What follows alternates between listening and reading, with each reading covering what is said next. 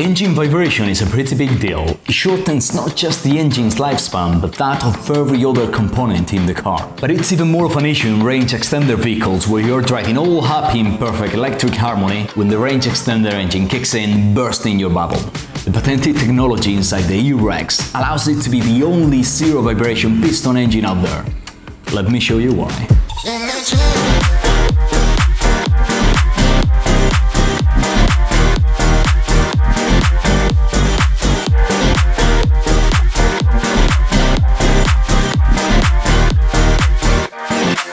Before I tell you the reasons why the INNengine does not vibrate, let's have a look at why traditional combustion engines do, which is mainly due to two types of imbalances: primary imbalance and secondary one.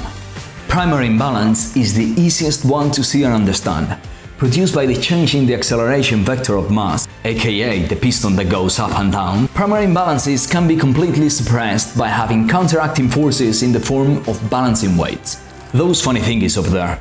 So that's that for primary imbalance, but what about secondary imbalances? Well, those ones are a little bit harder to see. Secondary imbalances, on the other hand, are produced by the fact that the piston travels faster in the upper half of the revolution than the bottom half. Again, they're a little bit harder to understand, so feel free to check secondary imbalance on YouTube if you want to learn more.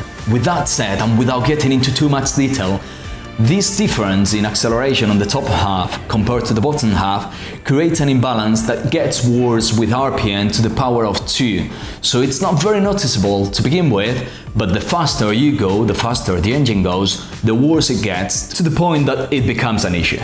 In a traditional engine, you can try to compensate for secondary imbalance, but contrary to primary ones, you can never suppress secondary imbalances completely.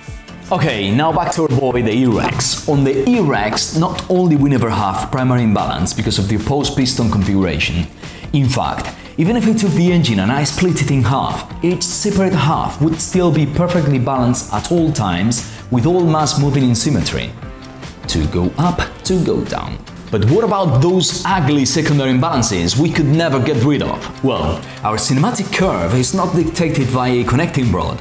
We can actually make it to be whatever we want it to be, and thus we always choose simple harmonic curves, which by their very nature don't have over-acceleration.